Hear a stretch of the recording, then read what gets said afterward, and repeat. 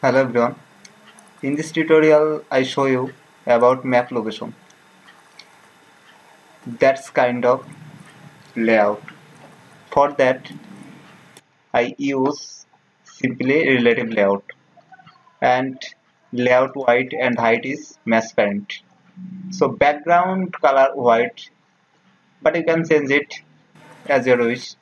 Then orientation vertical, because of that's one and also that's one. It's gradually vertical.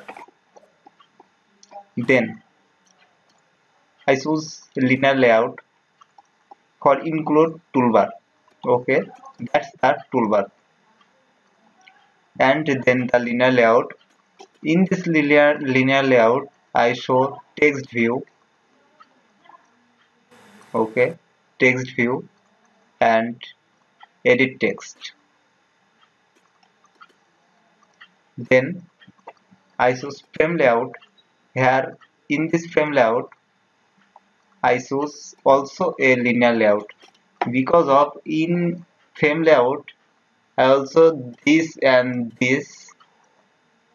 So here is the text view and is the image view. That's the point map pointer is in image view. So when map activity changes, it's indicate that place. For that, so firstly you should need internet permission for this app. So and also map locations. So here is the access location and here is the permission location. Next, I show you the Java file. Sorry, toolbar is .xml. So in this toolbar, here is I choose the toolbar XML widget, and layout wide and layout height is match parent and wrap content. Then I choose color.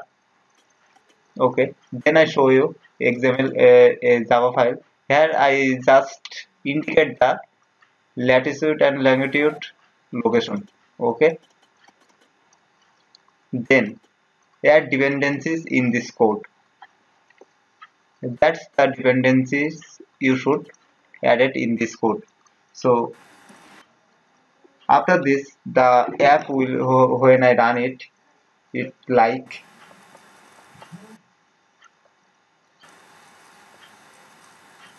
that. Okay, so here you click and